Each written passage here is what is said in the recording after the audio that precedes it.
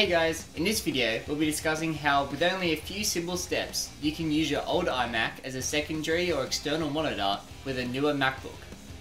Here's a quick list of the gear needed. Firstly, the primary computer must have a USB-C output. Secondly, you need an iMac with a mini DisplayPort or Thunderbolt 2 output. Thirdly, you need a USB-C to mini DisplayPort cable.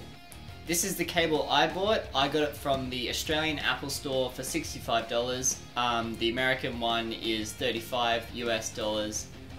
You can find a few of these on Amazon, however I just bought the Apple certified one. It's obviously up to you which one you choose as long as it's USB-C to mini DisplayPort. Right, so here's the current setup I have running. I'm running the 2020 MacBook Air with the M1 processing chip, as well as the late 2009 iMac running macOS Yosemite, which is 10.10.5.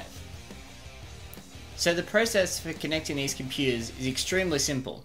First, just make sure the laptop is open and unlocked, and the iMac is turned on, doesn't matter whether you're logged in or still on the login screen. Second step is to connect the mini DisplayPort to the back of the iMac, and third step is to connect the USB-C jack into your MacBook.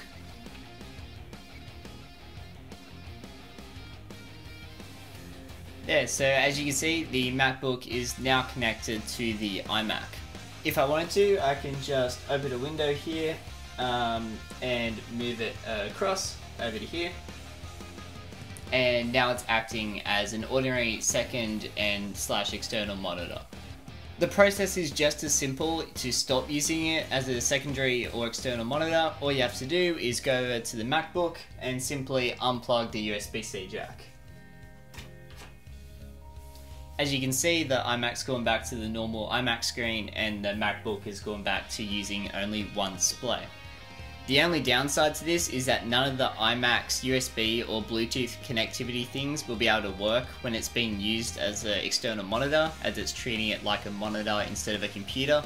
This means that this keyboard and mouse I have that are going into the USB ports or could be Bluetooth in the iMac will not work when it's been connected. However, work fine before and after you've connected it to your MacBook.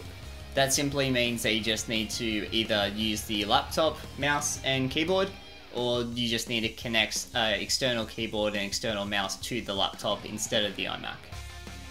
So there you have it. That's how you can use an older iMac that you may have lying around and use it as a secondary display / external monitor for your newer MacBook. This works on older models of MacBooks as well. You don't necessarily have to have the 2020 M1s, just any MacBook that has USB-C outputs will be able to work. Hope you enjoyed the video. If you did, please leave a like down below and a comment. If you'd like to see more of this or music related content, please hit the subscribe button up there and hit the bell so you don't miss any future uploads.